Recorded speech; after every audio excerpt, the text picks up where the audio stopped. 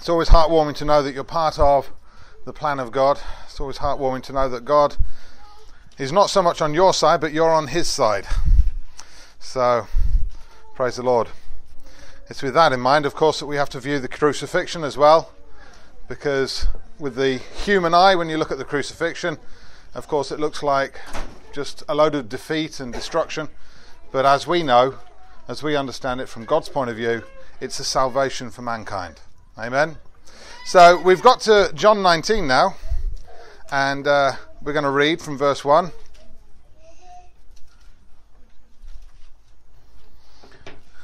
We're reaching the summit of the gospel.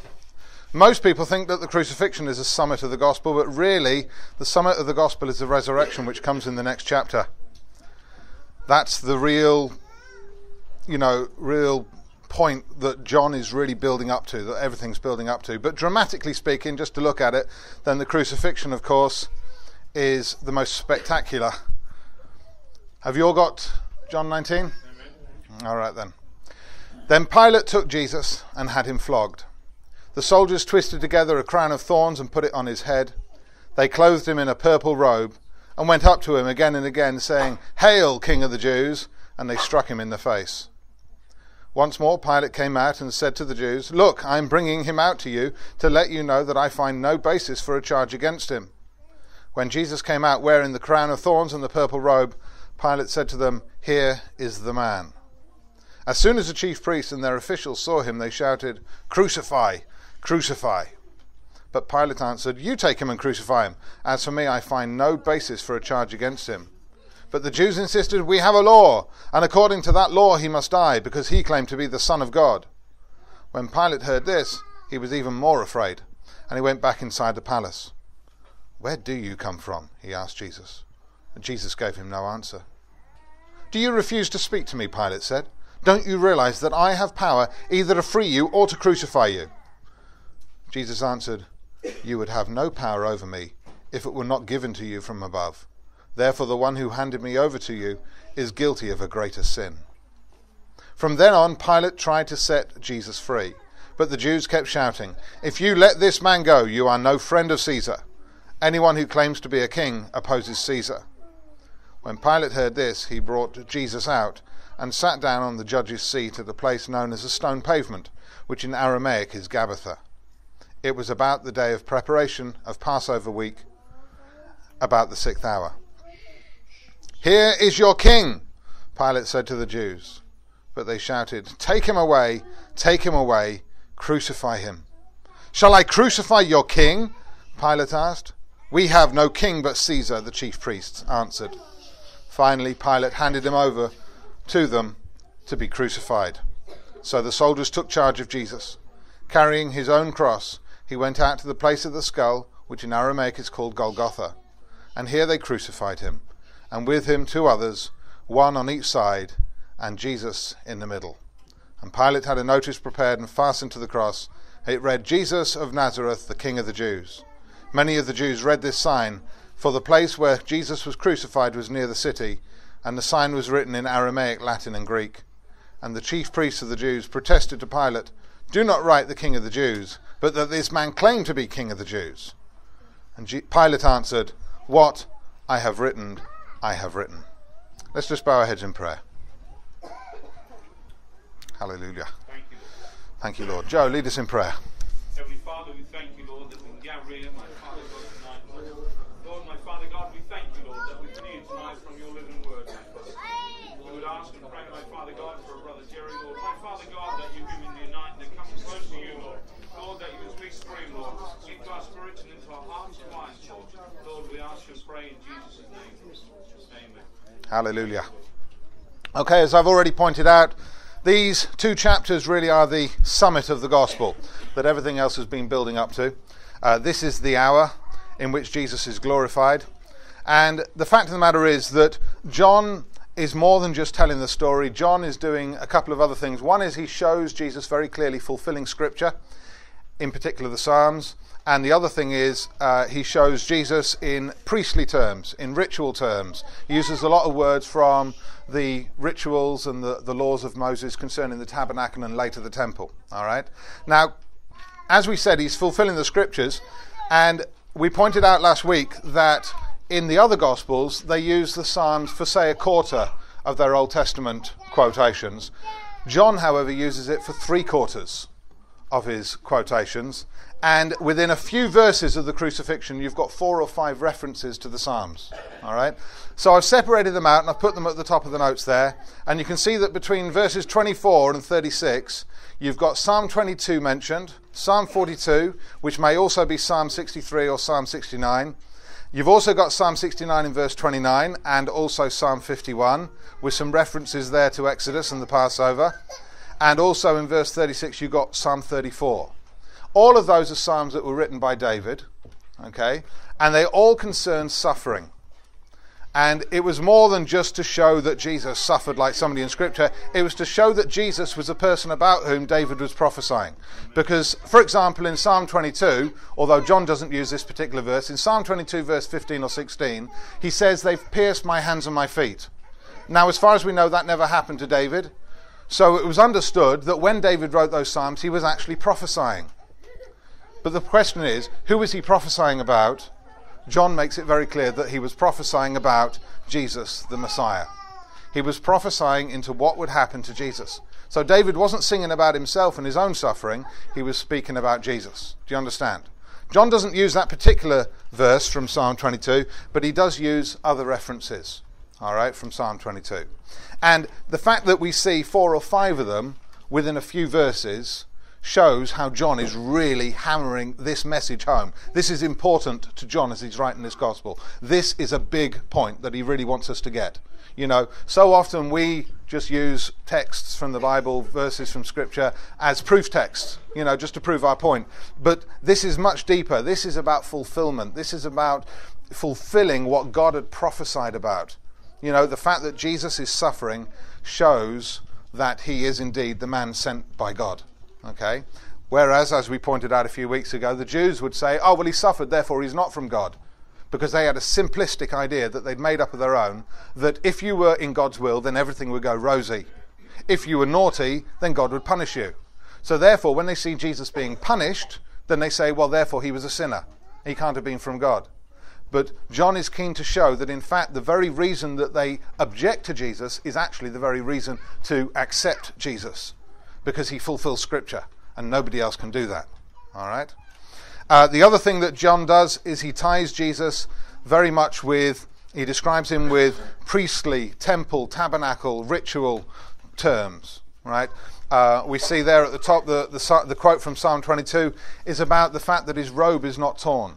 And it was pointed out that in Exodus and in the law of Moses, then the priest was to wear a robe that was never to be torn. Okay? And so therefore, you know, he's hinting at these things and he's showing, look, Jesus is the high priest. It's quite obvious that Jesus is also the sacrifice, and we've read through the gospel that Jesus is the temple as well. All right? So you can see that John is really piling on all the evidence, all the points that he wants to make, and he's put them all into one very intense passage. Very intense indeed. So there's a lot to get through. So I've put most of it in the notes, because obviously I'm not going to actually be able to get through all of that as part of the teaching, because I'm limited as to time. All right? So let's go through the actual passage, starting with verses 1 and 2. This is after the Jewish nation have made their decision. They've made their decision that they want to get rid of Jesus, and they've handed him over to Pilate. Pilate has cross-examined him, and yet the irony is that they want to get Jesus crucified supposedly because he's broken the law. But we've seen all the way through that he's never broken the law. What's odd is that these are supposed to be the people of God. These people represent the Lord. These people represent Moses and his law. They're supposed to be righteous. They're supposed to stand for honesty and everything. Here they are up against Pilate, who's a Gentile, probably an idol worshipper and all that goes with it, and yet he's seen as more righteous because he doesn't want to condemn an innocent man. He won't do it. He refuses to do it. Okay? Eventually he gives in under pressure, intense pressure, but he's seen as clearly being more righteous than the Jewish people. Okay? But the fact that Pilate again and again in this passage says, look, this man's innocent, I'm not going to charge him, further underlines the determination and the guilt of the Jewish leadership. Okay? Not all Jews. We shouldn't just say the Jews in a blanket way, because, of course, remember that the disciples were Jews, that the early church was all Jews who were believers.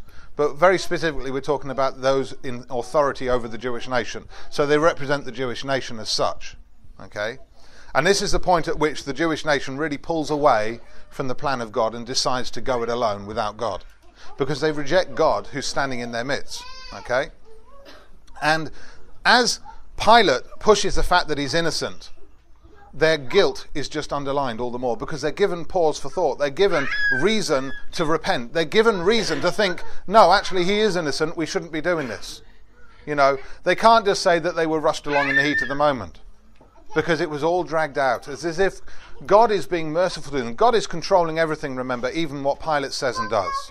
Okay? And so God is still giving them opportunity to repent. He's still appealing to those people, look, repent. So that when judgment comes, there can be no mistakes made, that they can't say, well, we didn't realise. Because he'll point out, well, it was pointed out to you again and again. It was underlined again and again. You had opportunity after opportunity to repent and to change your ways. But yet they refuse it. And as they declare him worthy of death, then we start to see something very,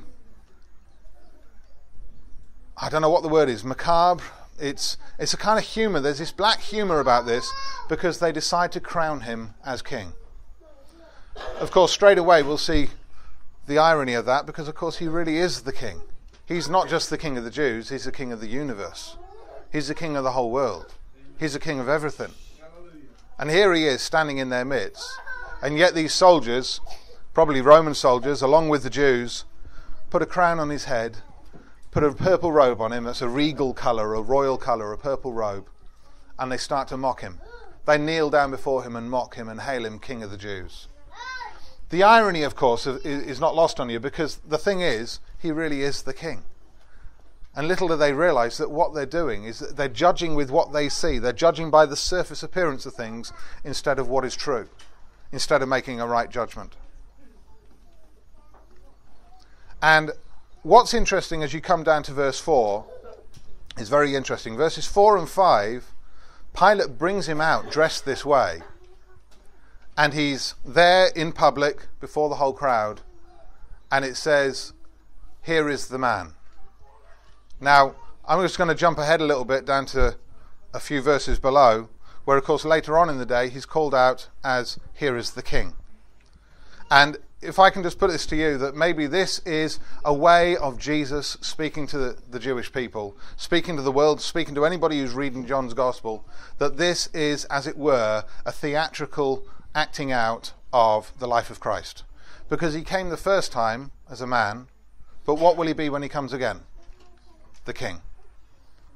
He came as a king the first time, of course, but his identity was hidden because he didn't declare openly who he was by his appearance. They judge with their eyes and they just see a man. Yes, he came as just a man. He was a human being, like anybody else. He was a natural flesh and blood human being. But when he returns, what will he be? This same crowd will see him on that day, and they'll recognize him. They will look upon the one that they have pierced, and they will mourn. They will mourn as somebody mourns for their only child, because they will say, I know that face. I know that man. I know what I did to him. I know how I rejected him. He was the king all along, and I didn't know. You see, the first time Jesus came as a man, came in peace, riding on a donkey. But in Revelation 19, of course, he returns on a horse to bring war and judgment. And it says that the people of the earth, both great and small, will hide from him. They'll call to the mountains, fall on us. Hide us from the wrath of the Lamb. Because this Lamb of God is going to come back terrifying and judgmental. And the fact of the matter is that, in a sense, we see here in this passage the life of Christ being acted out from beginning to end. Here is the man, and then later on, here is the king. In Zechariah 6, you'll see a reference there. Then there's the crowning of a king, and he's described as the man. But it's about a man in the Old Testament, but in a sense, there's a sort of prophetic hint towards the life of Christ, towards Jesus. All right? And again in Zechariah, later on in Zechariah, in a passage which is quoted here at verse 37 of chapter 19, and in Revelation 1:7, then it speaks about the one that they will look upon, the one that they have pierced. And that's from Zechariah. And in Revelation it says that they will mourn. And indeed they will, as we've already said. The irony is, of course, I know there's a lot of irony in this. I'm going to say irony an awful lot tonight because this is what this whole passage is. The whole thing is almost like a bad joke, right? The whole thing is there's this black humour that runs all the way through it. As Jesus is brought out, he's declared to be perfect. He's declared to be innocent. I'm bringing him out to say I have no charge against him. He's innocent. There's nothing wrong with him. Now, if you know Jerusalem, you'll know the big square Temple Mount. You'll have probably seen it on the news. The Antonia fortress where this was taking place is on one end of it. It's attached to it. Okay? And just next to the Antonia fortress is a little gate, which is called the Sheep Gate. The Sheep Gate is the gate through which the sheep used to come. And as they came into that temple precinct, they were examined. They were looked at. There were various tests that the examiners used to go through, various tick lists, as it were. And when they got all the way through and they were a perfect lamb, that they were completely flawless, then they were declared worthy of death. Now that's the opposite of judgment, isn't it? When you sin, you're declared worthy of death, when you've got a problem. But these animals, when they were seen to be perfect, without a problem, then they were declared worthy of death, because these were animals for sacrifice. And here is Jesus, outside that same fortress, right next to the sheep gate. And he's declared to be innocent. What is their response? He's worthy of death. You can see exactly where that's driving, can't you? He is a sacrificial lamb. When he's found to be perfect, he's found worthy for sacrifice. Do you understand? Worthy of death. Because he's innocent. For all of us, we're worthy of death because we've sinned. But he's worthy of death because he's innocent. Because only a perfect lamb could make a sacrifice of atonement for the sins of all of us. It's fantastic, isn't it? You can see so much in this. All right? Pilate pushes for a charge from the Jews. Said, look, you've got to have a reason for killing this man. And in verses 7 to 9, then you finally find them coming up with a charge, which before they just said, well, he was a criminal, whatever. Right? And Pilate could see straight through it. But now they come up with a case. And what is their case? He's claimed to be the Son of God. Now, first point, it's not against the law of God to claim to be the Son of God. Okay? Second point is, even if it was, for Jesus it's true. So either way, he's innocent. Either way, he has not sinned. Their charge is unfounded. Their charge is unfounded because it's not in the law. Their charge is unfounded because he hasn't broken any laws. Their charge is unfounded because he truly is who he claims to be. And so therefore, in any which way, whatever you look at it, what the Jews are bringing against him is nothing. It's meaningless. Absolutely meaningless. So even now, they really can't come up with anything. But Pilate, however, is extremely scared when he hears this. He knows that he's got a hot potato on his hands, and he's got to get rid of it as soon as he can. Because either there's going to be a riot in the city, or he's going to lose his job. It was his job as a governor just to keep the peace. He wasn't there to sort out people's problems, just to keep the peace. Right? They could do what they wanted behind closed doors, but this was in public. Okay? And so therefore he's worried probably that he'll either become the next target for them, or that his boss, which is the Roman Emperor or Caesar, is going to come and take him out of his job. Possibly even kill him. That was the kind of thing that Caesar tended to do. Okay? And so one way or another, Pilate is getting really, really frustrated at this point. Okay? He's getting really aggravated, and he's intrigued at the same time. There is a hint as he comes back in and he says, like, where do you come from? To Jesus. There's a hint that he's beginning to understand or even believe in who Jesus is. He's beginning to understand that Jesus really is not from this world. Because any other man, any normal human being would at this point have been pleading for his life. Please let me go, please let me go. I haven't done anything. And yet Jesus is just perfectly calm. When Pilate asks him questions, he just remains silent most of the time. And Pilate is just thinking, this is not a normal man. And yet quite clearly he's not a raving fool. He's not dribbling and crawling up the floor. He's quite clearly a perfectly level-headed person. And yet he's not scared for his life. This doesn't make sense. Pilate's never come across anything like this before in his life. Pilate is a man who's well used to being able to call for execution. Probably well used to killing people himself. He's an experienced soldier. he'd have climbed to the top of his tree by killing a lot of people in battle at first. And the fact of the matter is that he's seen people at the point of death many times. But this is totally different. This is something that really he can't understand. And the passive way in which Jesus is accepting all of this is what really freaks Pilate out. If he was kicking and screaming, that wouldn't freak Pilate out as much, because it would make sense to him. And Jesus just gently reminds him, because he's a man that's used to power and authority, he can give an order and have people killed. He can give an order and send out an army and slaughter whole towns if he wants to. He's reminded that he has no power. That would have been a bit of a shock to Pilate's system. No power? Excuse me? I'm running this country. No, you're not, says Jesus. God's running everything. Not just this country, but the whole world.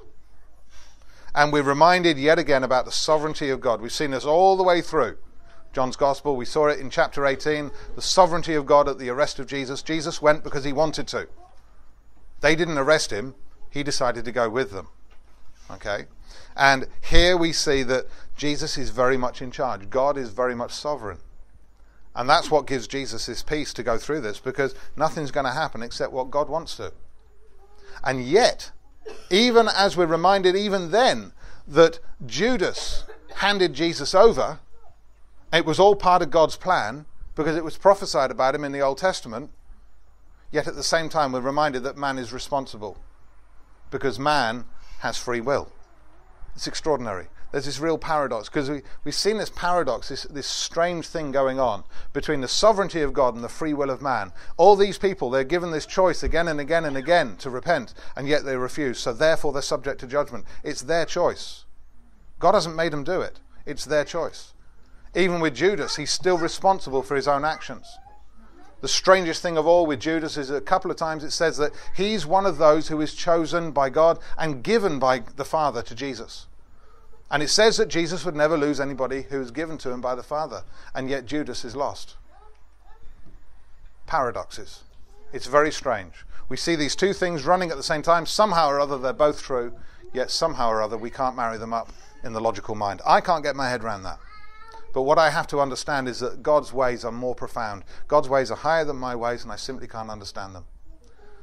And if I could understand my own theology, it probably wouldn't be right. And that's the way it is.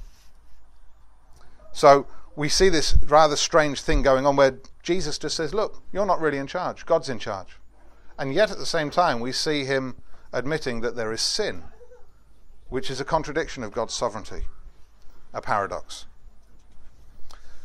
As you come down to verses 12 and 13, then the Jews actually start to make a deliberate choice, not just to reject Jesus, but to accept Caesar. Caesar was a Gentile. Now remember before, they had these dreams of a military Messiah, a man who would bring in the Jewish kingdom, a man like David, drive out the Gentiles and bring in the Jews. They chose Barabbas because he was a military man and he would lead them like Maccabees did, drive out the Gentiles and bring in a Jewish kingdom. But now they're actually so bent on getting rid of Jesus that given the choice, they'd rather have a Gentile idol worshipper like Caesar. An immoral man. That's what they prefer. And they said, look, we prefer to have Caesar in the end. They hint at it here. They say, they start to use Caesar against Pilate, saying, look, Pilate, if you let this man go, then Caesar's going to get angry with you, bringing political pressure on him. And eventually they actually make a choice. We have no king but Caesar. It's incredible when you see how far these people will go, how far they will go. In verse 13, Pilate comes out to a place called the Stone Pavement. Okay? And he says here, at the end of verse 13, in Aramaic it's called Gabbatha. But Gabbatha does not mean stone pavement in Aramaic. It actually means back. And it's understood that he's not translating the Greek stone pavement name into Aramaic with Gabbatha. What he's saying is that this is where it's at. It's at the back of the temple. So in other words, he's placing it where it is. This is on the other side of the Antonia fortress, at the back of the temple itself, which is roughly where the western wall is now. And what's interesting is that the western wall, as you see it, have you seen it where the Jews all pray? and they put bits of paper in the wall. That's the western wall of the old Temple Mount, as it was at this time. Okay?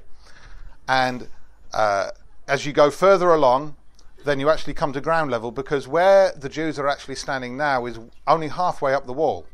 The rest of it is buried with rubble from where Jerusalem has been destroyed 17 times. And that wall has been pulled down and all the rubble has been left at the bottom. They brought in more stone to build it back up, but it's been pulled down again. And so therefore the ground level has come right up. And you dig a tunnel down, there's a tunnel down that you can walk down, and you can go along the bottom of the western wall. So you're underneath where the people are praying. And down there is a stone pavement. It was a road that's made with stone flags of a quality that you would only normally see inside a building. They're not like rough flagstones that you would normally see on a street, industrial grade flagstones. They're fine quality, polished stones. And it would have been quite a remarkable sight to see that out of doors. And that's possibly what it's talking about. Okay? And if so, then that's the actual place, and you can go there, you can see it, and you can touch it. And it's down in a tunnel underground at the bottom of that wall, underneath where those people are praying. And if that's the actual place, then it's interesting that he actually calls it Gabbatha, because that means it's at the back of the temple, which is where the western wall is. So he's actually placing it as an actual location. All right? But what is actually missed is this. As you read it in the English versions, then it sounds like Pilate brings Jesus out and sits on the throne, on the Bermatos, the Bema seat. You assume it's Pilate who sits there, don't you? But it's not. It's Jesus. And that turns it around totally. Because Pilate brings Jesus out, dressed with his purple robe and his crown of thorns, and he enthrones him, puts him upon the throne. His coronation is complete as he declares, "Here is your king. Here is your king." And you just think about the way that this is such a mockery of what the Jews are doing, because they think they're taking the mickey out of Jesus. They think they're having fun with Jesus. They're just being spiteful. But one day, once again, there will be a vast crowd of all the people from all the nations, including the Jews, and they will look and they will behold a man upon a throne with a crown upon his head, and they will see and they will recognize him, and he will judge them. When they shout, "Take him away, take him away," the original language says, "Lift him up, lift him up." And the irony of that is, of course, they'd have been talking about the crucifixion. They'd have been saying, "Lift him up on a cross." But lifting him up is something else, isn't it? We use that in a different way, don't we? Because we lift Jesus up with our praise. Amen. One day, that whole crowd, every knee will bow and every tongue confess that Jesus Christ is Lord. We are those who have done it voluntarily because we believe, but they will do it against their own will. They will bow whether they like it or not. They will be pushed to the floor and they will confess that Jesus Christ is Lord. Not for salvation, but for their own damnation. That's an incredible thought, isn't it?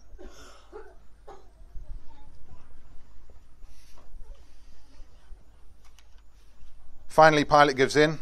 Ironically, again, he does so for peace. He does so thinking that if I hand Jesus over, I'll have peace. This riot will be over.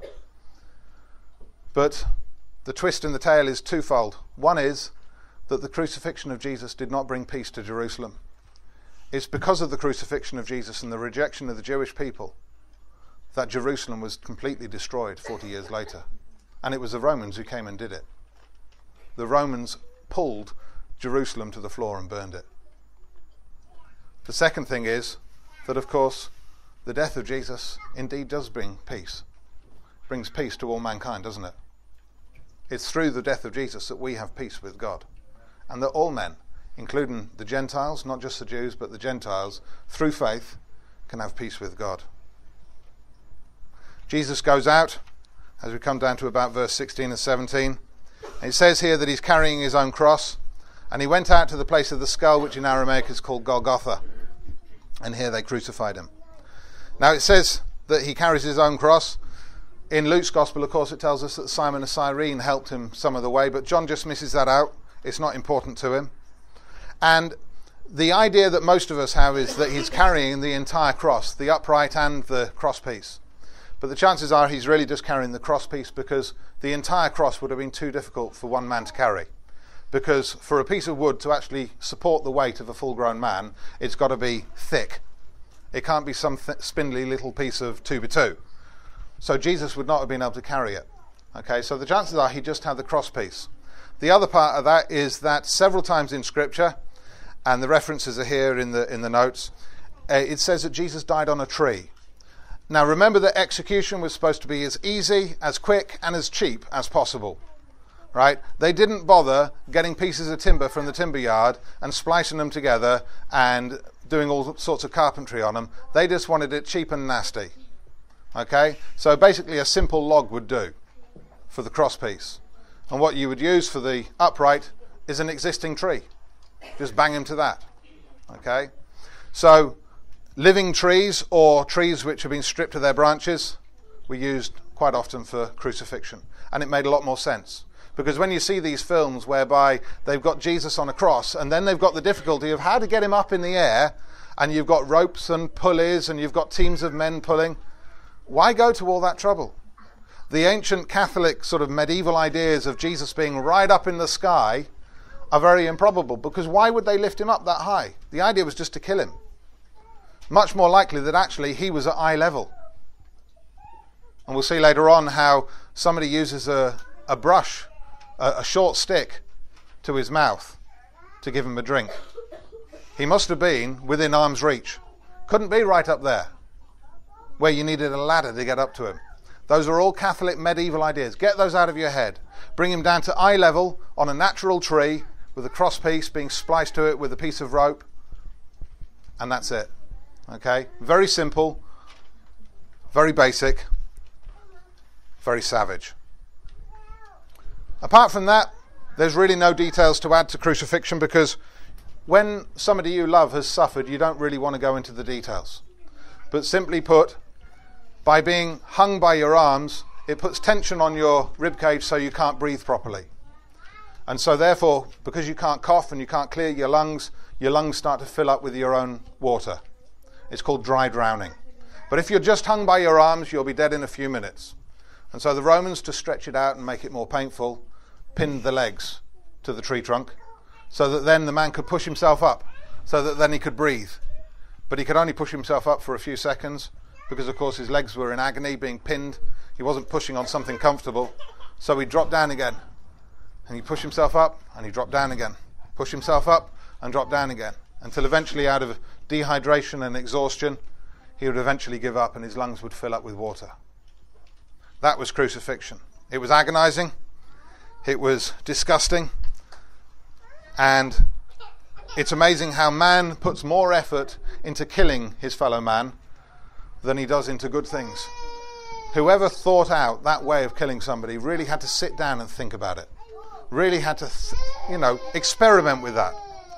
And it really just highlights just how sinful and depraved mankind really is, that they could even think of such things.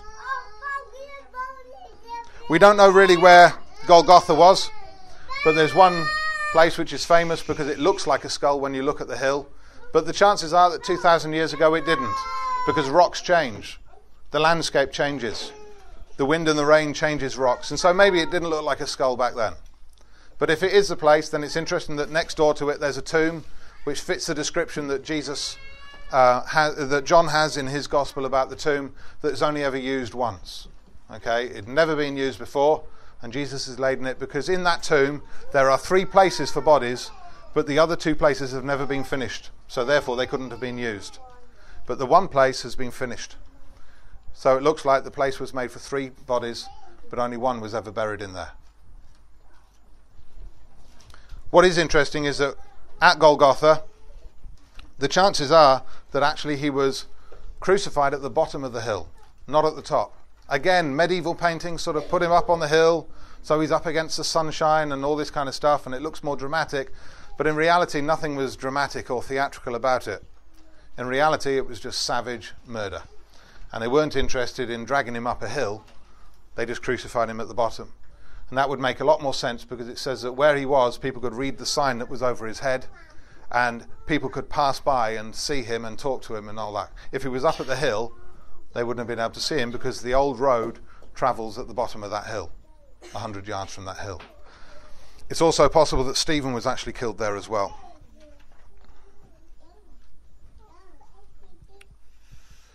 What is interesting about that sign that Pilate puts up is that it's written in 3 different languages. Now, the word for things which are written is the same word as for scripture. And I think that John is playing with this, because Pilate writes these things, and he writes them in 3 different languages, which means that they were trying to proclaim something to the Gentiles, not just to the Jews. It wasn't just in Aramaic, in the Hebrew language, or anything like that. It was written for the Gentiles who were passing as well, so that everybody would know from every nation. But what's interesting is that when it's written, the Jews insist that it be changed. They say, come on, you've got to change it. And Pilate says, what I have written, I have written. Literally, what is Scripture is Scripture. You see, this is typical for the Jews. The Jews see something written in the Bible and they try to change it to fit what they believe or what they want. We're not supposed to do that, are we? We're supposed to see Scripture, and if we don't agree with it, we're supposed to change. If our theology doesn't match up with Scripture, we're supposed to change our theology. If our manners, if our ways, if our lifestyle doesn't match up with the law of God, we're supposed to change our lifestyle. But what do the Jews do? They change the law. They add to the law. They take away from the law. They put their traditions over it. They put their own interpretation on it to change it so that they don't have to. But Pilate here, the Gentile, says, what is Scripture is Scripture. What I have written is written. That's it. And it's like a snub for them. Stop trying to change what's written and start to live by it. Start to live to it. Start to change yourself instead of changing the Scriptures. They were experts at the law. They were expert lawyers. You've seen how lawyers can twist a case and twist the evidence. And we think, oh, he's a clever man. But so often you'll see a clever lawyer get an innocent man condemned or get a guilty man acquitted. Is that right? Is that what the law is really for? The law is there to protect the innocent. And yet here it's being used in quite the opposite. That is to say, their version of the law. The law itself, of course, is not being used like that. What is so funny about this is that unwittingly they have fulfilled Scripture. Unwittingly, Judas has fulfilled Scripture. Unwittingly, everything they're doing is in fact fulfilling Scripture. This is the bizarre thing about it. They're so het up with changing everything and doing their own thing, but all the time, all they can really do is what God wants them to do anyway, what God has prophesied about them. They can't do any other. And it's very, very strange, because you see again that paradox between free will and the sovereignty of God coming through and intriguing us and puzzling us and making us think that we really don't understand God or God's ways.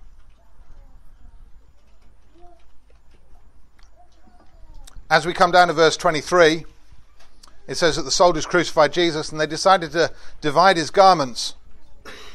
That was common enough practice. But what's interesting is that John brings in a psalm here from Psalm 22, verse 18. And if anything, it's a reference to Exodus 28, verse 31, whereby the priest was to have a robe that was never to be torn. And this is one of John's hints that Jesus is indeed the priest. All right. Psalm 22, as we've already said, is a psalm of David, and it's about the suffering servant as well. So John kills 2 birds with one stone. He not only shows Jesus to be a priest, right, that fulfills everything in the Old Testament, so therefore the Jewish people do not need a high priest anymore, but also he shows Jesus to be the suffering servant, the man who fulfills all of those prophecies. Hallelujah.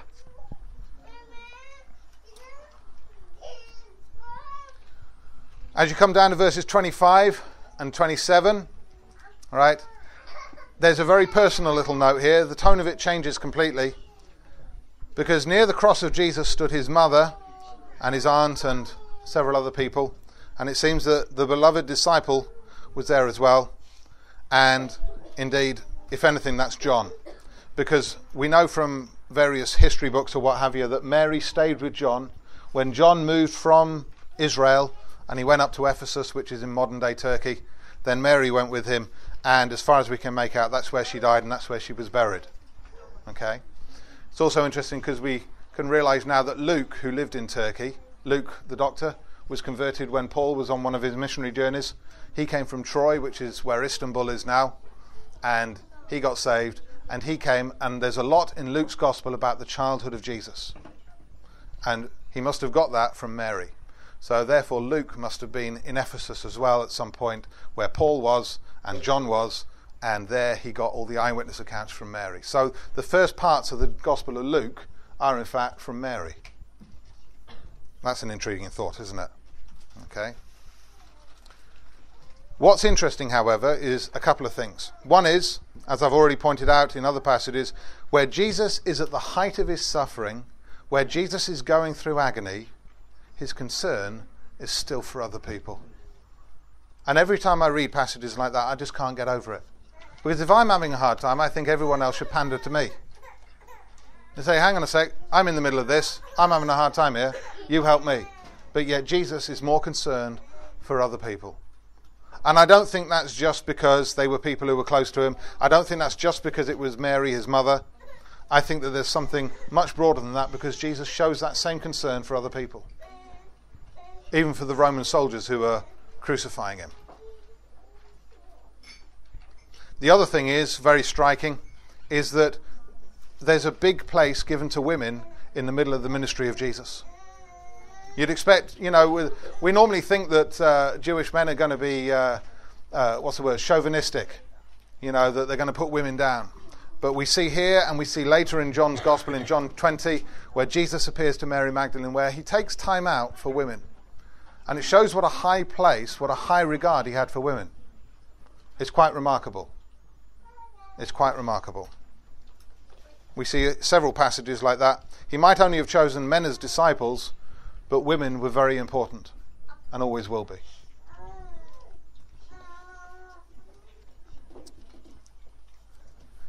As the close starts, as we get to about verse 28, it says, later, knowing that now was all completed, all was now fulfilled. Okay? Jesus seems conscious, even at this point, of the fact that his Father gave him a mission. His Father set out a race for him to run.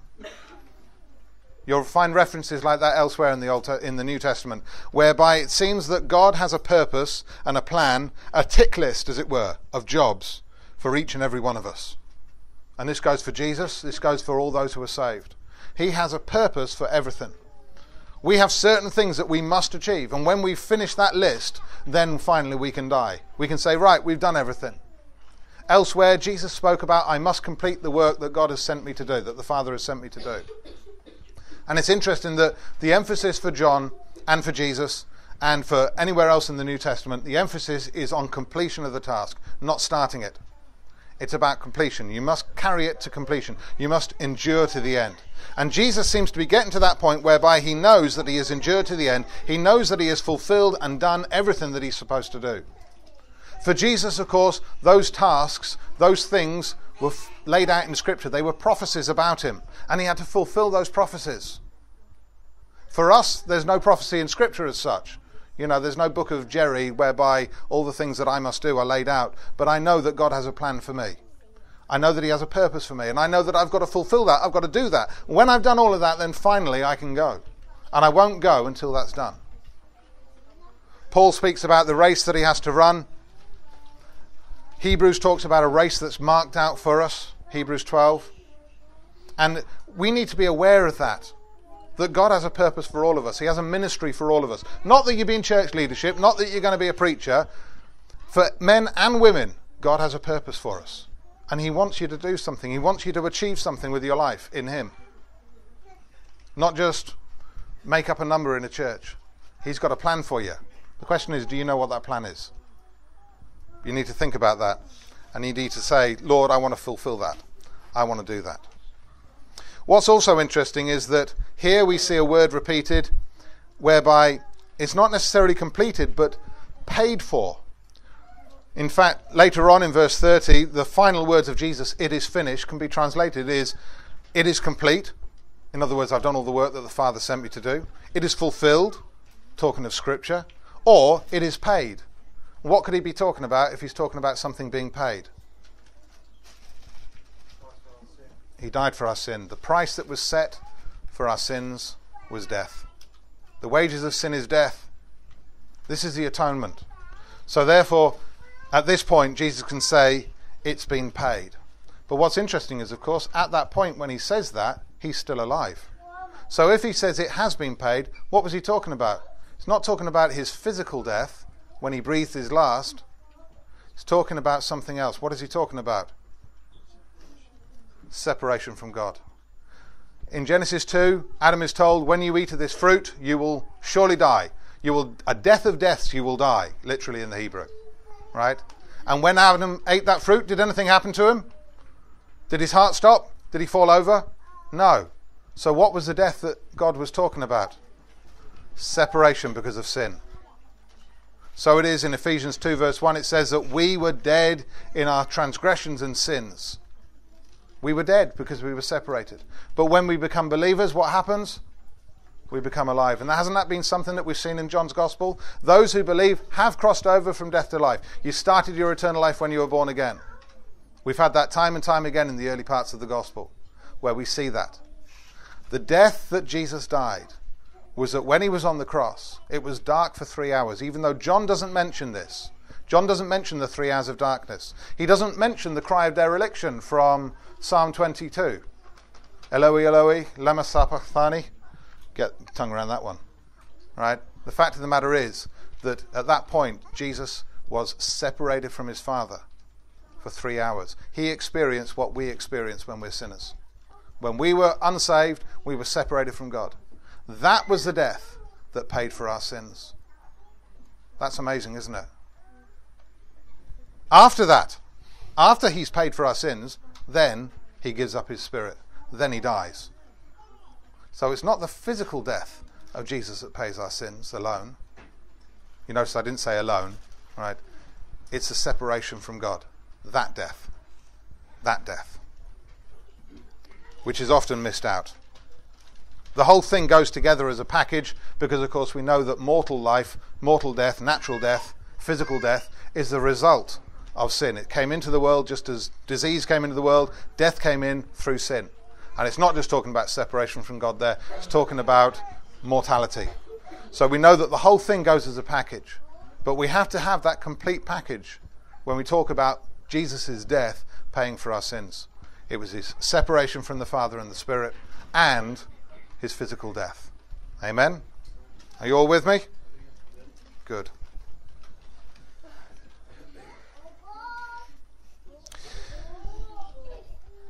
Final point here with the crucifixion. It says that he says it is finished, and with that he bows his head and gives up his spirit. I'm going to say something that sounds a bit heretical. Crucifixion didn't kill Jesus. What am I talking about? He gave up his own life. Jesus was not dead. Crucifixion, if you remember, I said, your lungs fill up with your own liquid. When your lungs are full, you can't breathe. If you can't breathe, you can't speak because you need breath now to speak. Right? If Jesus could speak, that means that his lungs were clear. Crucifixion didn't kill Jesus.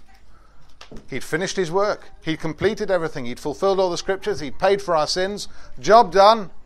Father, I'm coming home. Father, I'm gone. And he bows his head and he gives up his spirit. Marvellous. What control over his own life. The sovereignty of God is sealed with this final little act. Jesus decides when to die. He doesn't die when man wants him to die. He doesn't die when his body says so. He dies when he's done. He dies when he's finished his job. Fantastic. The sovereignty of God is complete.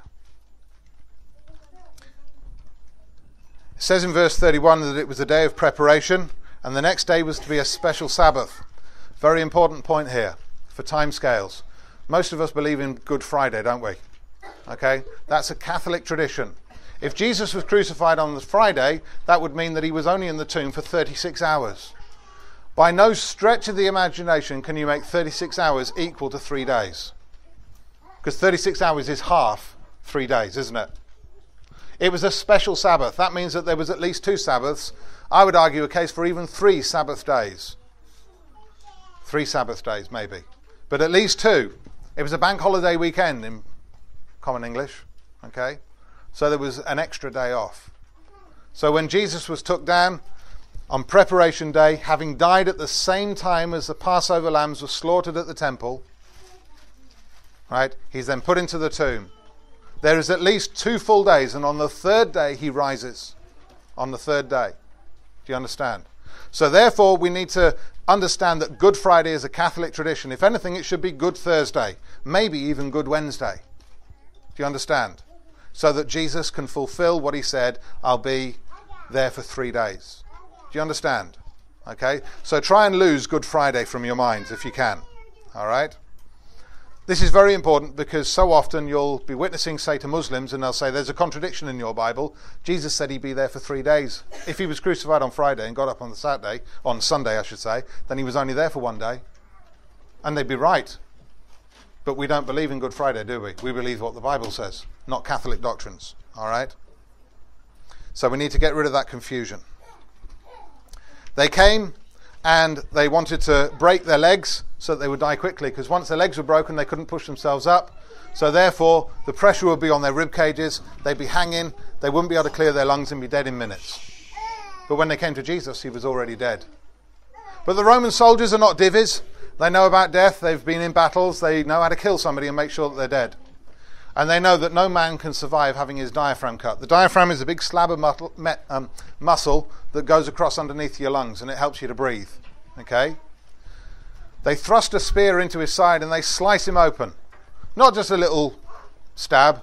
They'd have cut him open. And it says that blood and water flowed out. That means that he was definitely dead, because that water can only be water that came from his lungs. After he died, his lungs would have started to fill up naturally. Okay? So therefore, with those fluids, once they were cut into the diaphragm, cut through the rib cage, then water came out. He was definitely dead. And that's medical fact. Okay? First and foremost, I think that John is simply making a medical statement. He's saying, look, he was definitely dead. Because he knew that there would always be people who would say, oh, he never really died. He never really died. And people try to say that even today. But there was a witness, and it's testified that this witness knows that what he's saying is true. That water came out. That means that everybody who understands the human body would know that he was definitely dead. He could not have recovered in the cool of the tomb or some nonsense like that. All right? And this is underlined. But also there's a theological point, because water and blood was also used in the rituals in the temple. All right?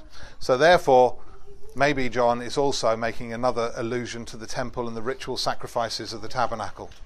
All right? Some have tried to say that it's a fulfillment of John 7 verse 38, where Jesus said rivers of water would flow from the belly. Okay? And of course that literally does actually happen here at this point. But I think the fulfillment of John 7:38 is actually in chapter 20, where Jesus says, receive the Holy Spirit, and he breathes on them. Because in John 7:39 it states that Jesus was talking about the Holy Spirit, which later those would receive after he'd been glorified. You understand? And that's in John 20 verse 22. Okay. There's also a reference to blood and water in 1 John 5 and verse 6, which may also allude to the same thing about atonement. All right. In verse 36, he's got a direct quote from Psalm 34, verse 20. And again, it may also be a reference to the Passover lamb. Okay. Because it says, not one of his bones will be broken. And it was laid out in Exodus 12 that the Passover lamb was not to have any bones broken. Okay? It may also be a reference to another psalm, which is about the protection of the believer under God. But that seems a bit bizarre in the context of the fact that Jesus has just received an almighty beating and has been killed. You think, well, where's God's protection for that? The fact of the matter is that God does protect even in those circumstances. Because if you remember the story of Job, God told Satan exactly how far he could go. He put a limit on him. He drew a line. He said, Satan, this is what you can do to Job. You can do this, this and this, but you can't do that. God protects his believers. even martyrs who were killed. You remember it said in Matthew's Gospel that many of you would be delivered unto death, but yet not a hair of your head would perish. And you think, oh, how can that be? If you're saying we're being delivered to death, we're going to be martyrs, and yet our hair is not going to... How can this be? The reason is because God is looking at something deeper than the state of our body. We're not to look at the state of Jesus' body. We're looking at where he really was. We know the future. We know about the resurrection, don't we? We know what's going to happen soon after this. We know that this is not the end. The Jews thought this is the end of him. He's finished. He's done for. But it's far from it. This is just the beginning of the story, isn't it? Because we know what happens next. There is an old Jewish tradition that if your bones were broken, you wouldn't be resurrected, but that's not in Scripture. All right? So we can forget about that one. Following that, in verse 37, there's a quote which is from Zechariah 12. And if you remember, Zechariah was also the place from which we found the quote, "Here is the man." All right? And in Zechariah, which is all about the Messiah and about the second return of Jesus, most people know those passages about Zechariah where his feet would land on the Mount of Olives. Do you know the one? Okay, you've all heard that one? Okay, it's all about the return of Christ. But also in the earlier part of Zechariah, there's a lot about the first coming of Jesus. It's in the first part of Zechariah that you hear about, here comes your king, gentle and riding on a donkey, bringing salvation, bringing peace. Okay? Here he quotes Zechariah 12, which is intriguing because the quote from Zechariah 12:10 is the Lord himself, Yahweh, God, speaking about himself. Speaking about himself. So if John applies this to Jesus, who is Jesus? He's God, isn't he? He's Yahweh. Jehovah, as some people say. Amazing. This quote is also, like I said, in Revelation 1 verse 7, where it says that they'll look upon the one they have pierced and they will mourn as one mourns for an only child. Jesus is, of course, the only begotten Son of God. But they will mourn not just because they crucified him, they'll mourn because they're on the wrong end of judgment. They will realize who he is. They'll see him and they will be filled with regret. And the only expression that can ever come close to how full of regret they're going to be is the kind of regret that somebody feels when their only son is killed. That unspeakable grief. I mean, it'd be one thing if, it's not to lessen the grief if somebody loses a child and they've got other children, but if it was your only child and that child was killed, how would you mourn? That is the grief that these people are going to feel when they realize that they rejected Jesus as their Lord. That is the grief that they're going to feel. They'll be speechless, absolutely speechless. Finally, Joseph of Arimathea and Nicodemus, our old friend Nicodemus from chapter 3. In chapter 3, Nicodemus was searching. He was asking Jesus questions. Halfway through the gospel, we see him standing up against the leadership concerning Jesus. But now we see him burying Jesus. He shows a lot of devotion for Jesus. He brings 75 pounds of spices. It sounds like an awful lot. I'm not sure exactly how much it is, but I get the impression that it's a sackful. It's as much as a man could carry. And expensive stuff as well. And he brings this as an act of devotion to Jesus. He gets his hands dirty. From a Jewish point of view, this would be a real act of devotion because by touching a dead body, he was then unclean and couldn't take the Passover. He was ritually unclean. So therefore he was barred from the Jewish Passover. But the real truth is that the priests had stayed out of the Gentile fortress because they didn't want to be ritually impure, so that they could take part in the Passover. As this is going on, they're getting ready for their Passover feast. They've got their lamb roasting. They're setting out the table. They've got their families. They're ritually pure. And they're getting ready to celebrate not only the Passover, but they've got rid of that troublemaker, Jesus. Cause to celebrate. But inside, what state were those men? They'd committed murder that day. And yet they were doing a religious act as a worship to God. Yet they committed murder. But here's Joseph and Nicodemus. They're ritually impure now. They can't take part in the Jewish festival. But inwardly, they're changed people. Inwardly, they're believers. Inwardly, they're the only ones who are pure. Inwardly, they're the only ones who are clean. Because what is it that cleanses us? It's through faith in Jesus Christ, and it's his blood. So the very blood that was on Nicodemus's hands now as he cleans the body of Christ is the blood that cleanses him. That's marvellous, isn't it? Marvellous. Fantastic. Right? What's sad, though, is that from a human point of view, Nicodemus, if he doesn't know about the resurrection that's coming, which nobody seemed to, as far as he's concerned, this is too late. Would it not have been better if he'd shown a bit of devotion to Jesus while he was alive? It's a bit late to do it when the man's dead, isn't it? It's interesting how sometimes we'll pass up relationships with people. We won't talk to people for years on end, and then when they die, we go to their funeral. Or we'll spend a lot of money on a posh coffin. What good is that to a person? Better to go to them while they're alive. Better to go and show them some devotion while you can still appreciate it. A couple of little points before we finish. One is that they wrap Jesus in strips of linen with a separate cloth around his face. Why is that significant? Who's heard of the Shroud of Turin? Who's heard of it? Yeah?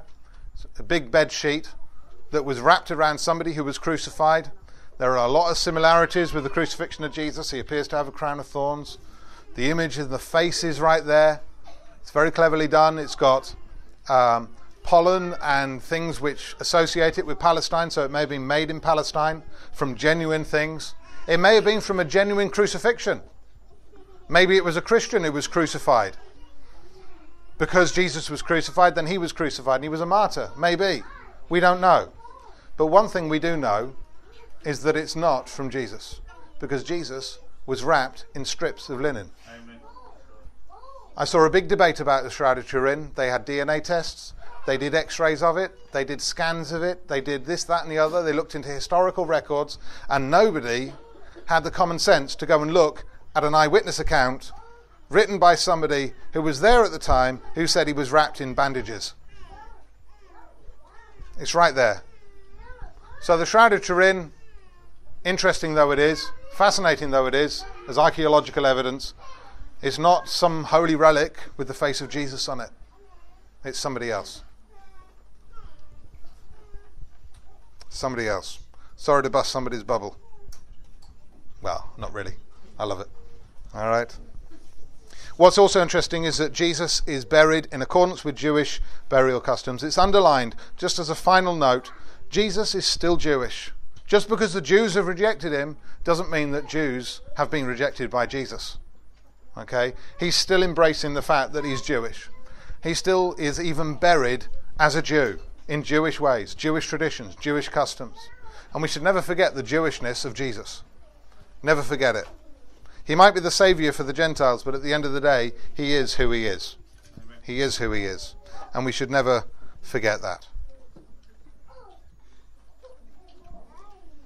Hallelujah. After that, there follows 3 days' silence, during which we don't know what happens. We're not told. We don't know where Jesus went exactly, physically or spiritually. We don't know where the disciples went during that time, whether they were close by or whether they went back home to Galilee. We don't know. But what we do know is that there's complete silence throughout Scripture about the next 3 days, which makes them very mysterious. But next week we'll pick up with what happens after them, which is far more interesting. Let's bow our heads in prayer. Hallelujah. Mark, do you want to close in prayer? Father, Lord, we thank you, Lord, for brothers, Lord, my God, that have put pen to paper, my God, inspired by the power of your Holy Spirit. And Lord, the scriptures that we read, my God, they give us a deeper understanding of you, Lord. And the things that were heard tonight, Lord, that we would bury them into our hearts, my God. Lord, that we would act upon the things we've heard. That, Lord, we would use it, Lord, to build your kingdom, my God. Lord, to help others, my God, to find their way. Lord, that you would strengthen us, my God. And Lord, that you would give us travelling mercies until we meet.